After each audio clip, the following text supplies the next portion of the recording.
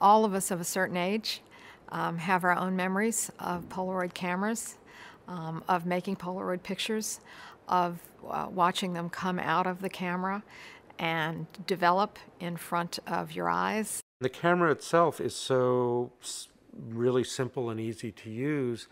There were so many things that you could do with this camera, and you could make adjustments in the from dark to light. You could focus. So this wonderfully simple, elegant piece of equipment that just folds up flat became a tremendous artistic tool.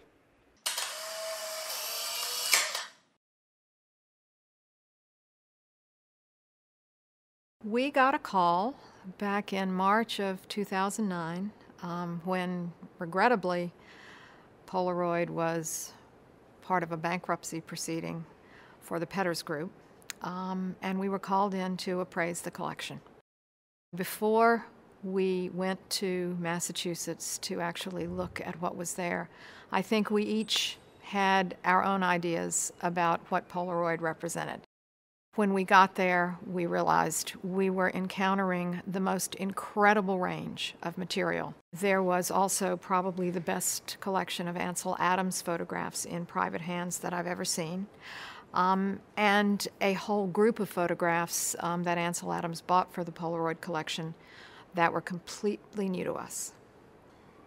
What we will be selling at Sotheby's is only a very small portion of a collection which numbers over 10,000 images.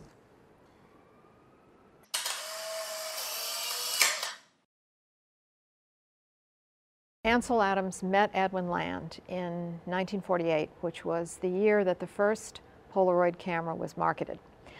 They became personal friends, they became professional friends. Ansel Adams was very involved in the development of Polaroid technology and Polaroid film.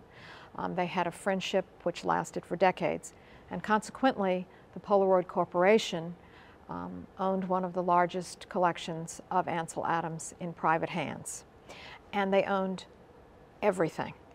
They owned great mural-sized photographs of some of Adams's most famous images.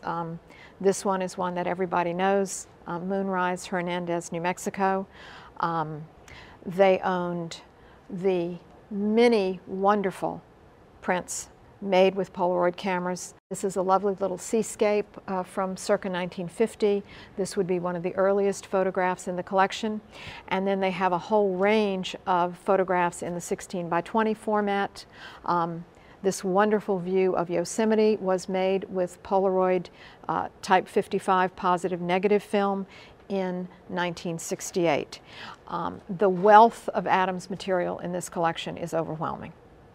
What we have here is a unique 4x5 type 55 print that would have been paired originally with a negative. Adams took the negative from this image and was able to blow it up to 16:20 size. And what's amazing is that if you look closely at it, you see very little grain. The resolution is very fine. In fact, the resolution is so fine that he could take it one step further and actually enlarge it to the size of a mural. And again, if you get up on it and look closely at it, you see a phenomenal amount of detail, very little grain, and just an absolutely gorgeous photograph.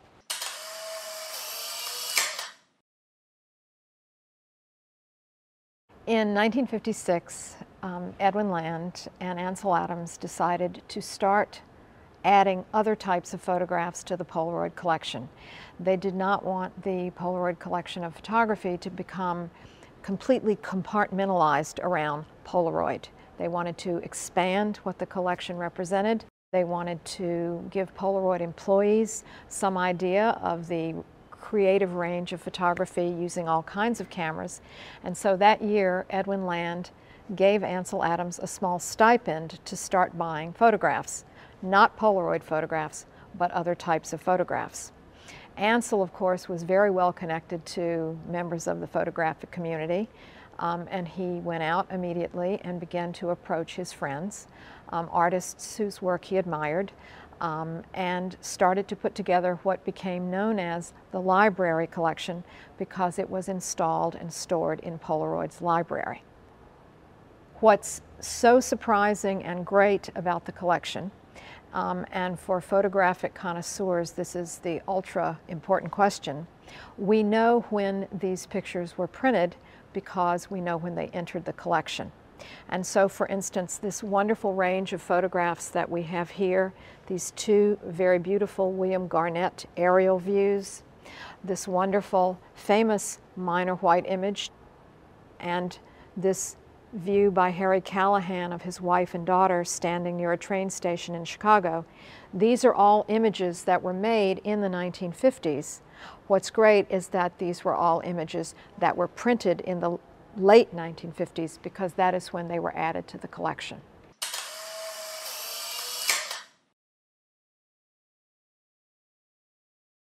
Polaroid has always been interested in how photographers are using their products and what photographers are doing with their products. And that dates really from Ansel Adams's involvement from the company's very beginnings. Later on, they started a more formal program whereby film or the use of cameras would be given to artists, and artists would give the company back some of the photographs resulting from their use of them. Some photographers found in Polaroid the ideal material to suit their vision. David Levinthal was one of those people, and he's one photographer whose work is principally known through his Polaroids. The Polaroid Artist Support Program was a really unique effort on the part of Polaroid to enable artists such as myself to receive film and also time on the large format Polaroid camera.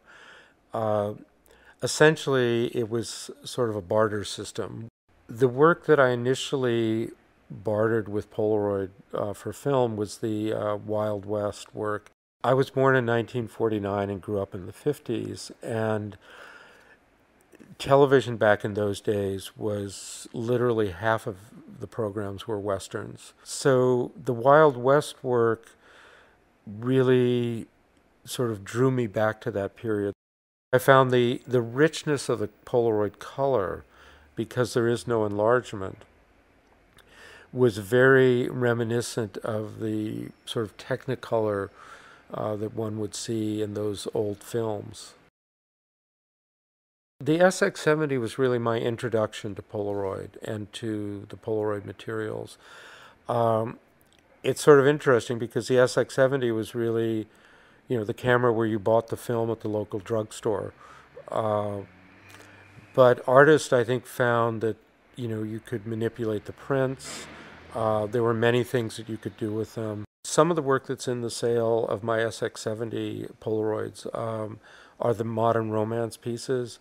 And those were done, that was a series that was done really exclusively with the SX70 camera. One of the artists who made the most inventive use of Polaroid materials is Lucas Samaras. He started working with Polaroid in 1969. The Polaroid company actually gave him one of their new SX70 cameras in 1972. And he realized that the emulsion in an SX70 print remains soft as it's developing, and even for a little while after. He started manipulating the images, pushing and pulling the emulsion, creating effects that are sometimes surreal, sometimes phantasmagoric, and completely original. Lucas Samaras worked across all Polaroid formats, from the very small SX70s to something as big as this, which was made on a camera that was housed in Boston's Museum of Fine Arts and called the Museum Camera. It's a 80-inch by 40-inch format. It's essentially a room-sized camera. And in fact, one of the technicians who would assist the photographer in taking the image actually would be inside the camera while the photograph was being made, advancing the film and adjusting the shutter. What I think is fascinating about Samaras and his use of this camera is that you tend to think of Samaras as someone who worked in his own home studio, worked with himself, and that's one of the reasons he liked the small Polaroids, is that he could work on his own. You find him in an environment like this, where he's working with a very large camera and working with technicians, yet every bit of his inventiveness and his imagination is very apparent. From June 16th to the morning of June 21st, we will have an exhibition of everything that we're selling at Sotheby's in our York Avenue premises, and we are pretty much going to take over the entire building. We will have floor after floor after floor of Polaroid photographs and photographs from the Polaroid Collection. We invite everyone to take this opportunity, which we believe will be unique, to see all of this work hung at the same time. We're very excited about the exhibition. We're very excited about the sale, which will take place on June 21st and 22nd. And we want to say everyone's welcome to come.